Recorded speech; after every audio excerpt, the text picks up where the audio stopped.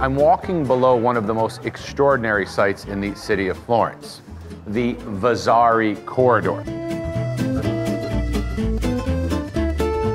An elevated private passageway for the Medici dukes. In fact, it's often called the Path of the Princes.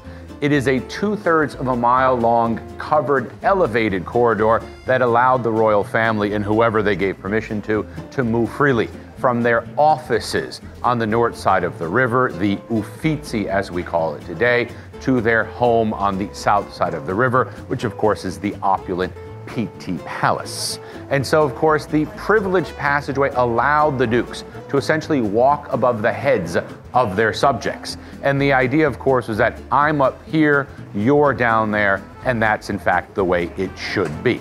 An absolutely exclusive and unique structure in all of Europe that was built in the short span of 11 months in the year 1565 for the wedding of Francesco de' Medici to Joanna of Austria. And in fact, this corridor also allowed the Medici an important solution to a real security headache.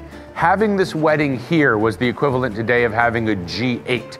All of the great leaders of Europe were in fact converging upon the city of Florence, and this corridor allowed them to move freely back and forth without worrying, of course, about any threats to their lives. And of course, at the same time, allowing the Duke, Cosimo de' Medici, to show off just what an extraordinary royal family his was.